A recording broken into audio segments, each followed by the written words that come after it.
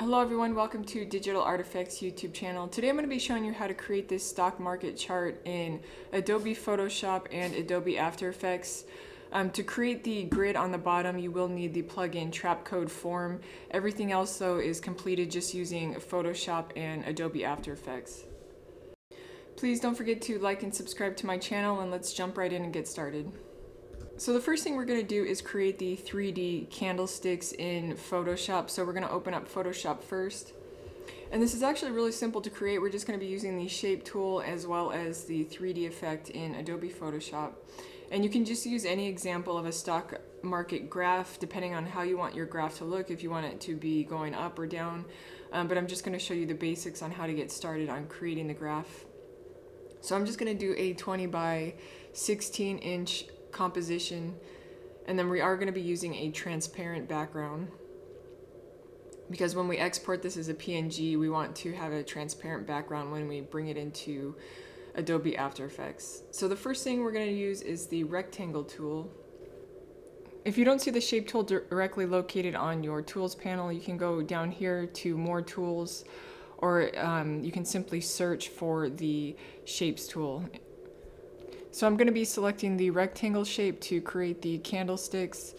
We're also going to be using the line tool a little bit later on, but first we're going to use the rectangle tool, and I'm just going to select a red color. And now I'm just going to click in the composition and begin drawing my candlesticks. So I'm just doing one at a time, and you can check out a stock market chart to see the candlesticks vary in size. And I'm just going to create an upward motion of the chart for this tutorial. So once I'm finished drawing out my rectangles for the red candlesticks, I'm going to merge all of my layers. So as you can see, every time I create a new rectangle, that creates a new layer in my layers panel. So I'm going to command select all of my red candlesticks, and then I'm going to right click and select merge shapes, and I'm just going to rename this red candlestick. And now I'm ready to create my green candlesticks, and I'm going to show you a little bit later how you can change the colors. So right now I'm just using the standard red and green, and I'm just going to draw out my green candlesticks now along the graph. And then once I'm finished drawing out my green candlesticks, I'm going to do the same thing with the green candlesticks. I'm going to merge all these shapes once I'm finished. So to merge the shapes, I'm just going to command select all of my green candlesticks, and then I'm going to right click and select merge shapes, and then I'm just going to rename this green candlestick.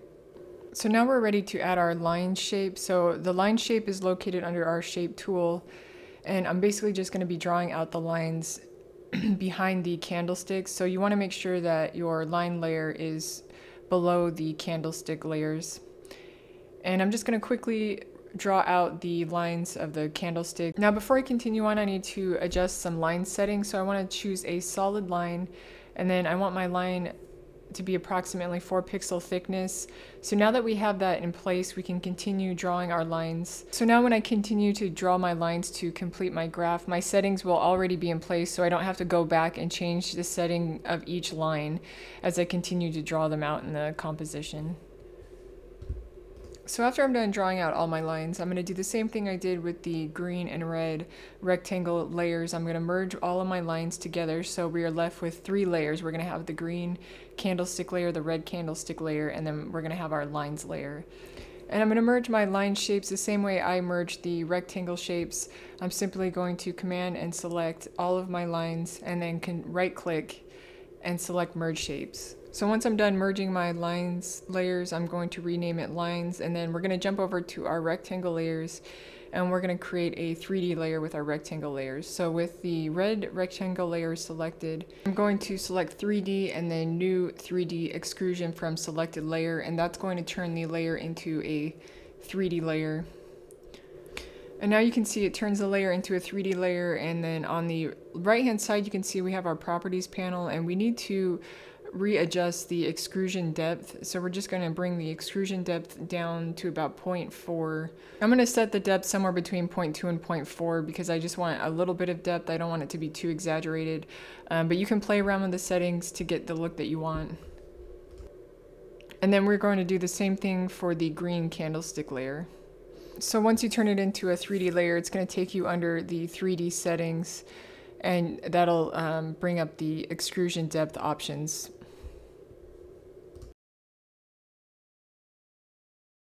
And then you can see on the top you have your 3D panel, so I can use the orbit tool just to rotate this slightly. And then what I'm going to do is export this as a PNG file. It does need to be a PNG file so that when you import it into Adobe After Effects, the background will remain transparent and you're only importing the graph that we created.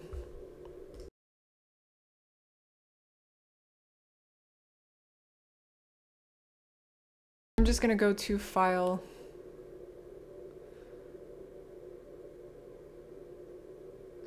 and then go under Export, and then export as a PNG, and then just rename this to whatever you want. And then once your PNG file is saved, we are done in Adobe Photoshop, and we're going to jump into Adobe After Effects. So just make sure you save everything and go ahead and close out Adobe Photoshop and open up Adobe After Effects. So now we're in Adobe After Effects and we're ready to create our new project. So go ahead and select New Composition. And I'm just going to rename this Stock Market Image. And I'm going to be selecting the standard 1920 by 1080. And we're going to be setting it at 1 frame because we're just going to be exporting this as an image. And there's not going to be any animation to this. So this is just going to be a stock image. So we're ready to create a new layer. Go to Layer, New, Solid. And just make sure the settings are 1920 by 1080 square pixels. And I'm going to change the background to a black color. And click OK. Now we're going to go to Effect, Generate Gradient Ramp. And I'm just going to change the bottom color to a black and the top color to a dark blue for right now. We can always change these colors later.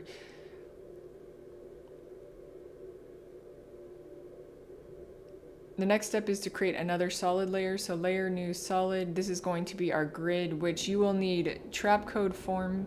So just go to Effect, Trapcode Form.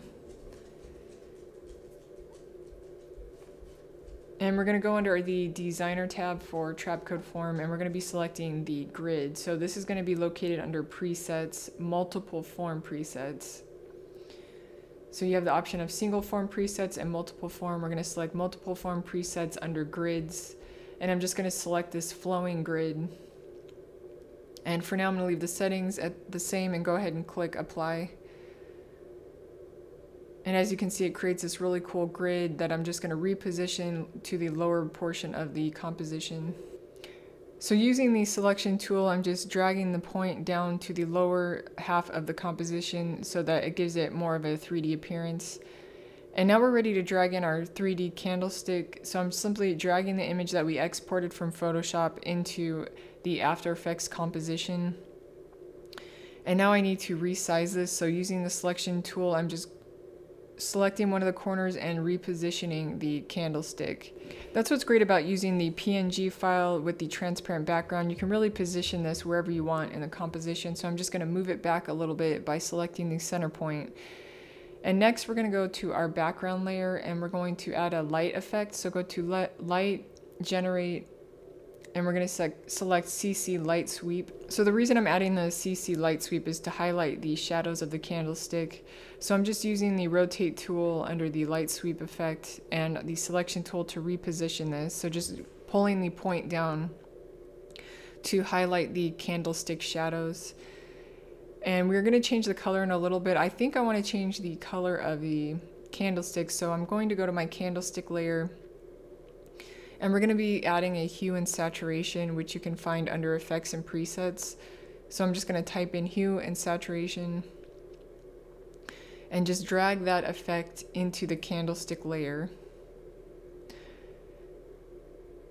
And as you can see, when I rotate this, it's going to change the colors of my candlestick. And I'm just going to change this to a color that I think will look better in the composition.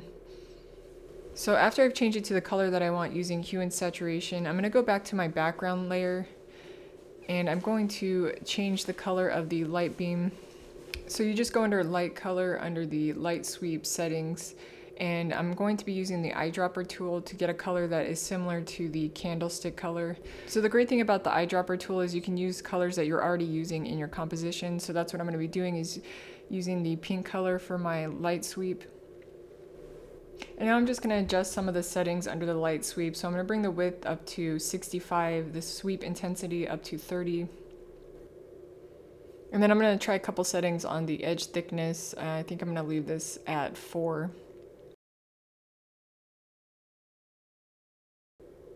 And then the next thing I'm going to do is go under my candlestick layer, and I'm just going to bring the opacity down to 95. And now we have one more step. I'm going to create one more solid layer. So go to Layer, New, Solid. I'm going to create some stars in the background, and I'm going to use that pink color again. Just click OK. And then under Effects and Presets, we're going to be using CC Ball Action. So just type in CC Ball Action. Drag that into the layer that we just created. And now we're going to change some of the settings. So under Scatter, we're going to bring this up to 1024. Grid spacing, we're going to bring down to 2. And then ball size can be between 12 and 15, depending on how visible you want your stars in the background. And then if you want to change the color settings of your grid, go back to the grid layer. And then under the form settings, you want to go under particle. And as you can see right now, it's set just to a solid color blue, but you can choose over X if you want more of a gradient appearance, and then go under color over and just hit the blue color, and that'll give it more of a gradient effect. And then if you want to give it even more of a 3D appearance, you can go to Layer, New, and add a camera. So just go to Layer, New, Camera, and just select the preset 35mm. And then I'm just going to go back to my grid and just reposition this using the selection tool. And that's it. The last thing we need to do is render our footage. So just go to the render queue, and under project, you can drag your composition into the render queue, or you can go to File, Export, Add to Render Queue. And then under output module, we're going to be exporting this as a JPEG file. So under format, you want to select JPEG sequence. And then just click OK. And then select render. And that's it for this tutorial. Thank you so much for watching. Please don't forget to like and subscribe to my channel for more quick tips and tutorials.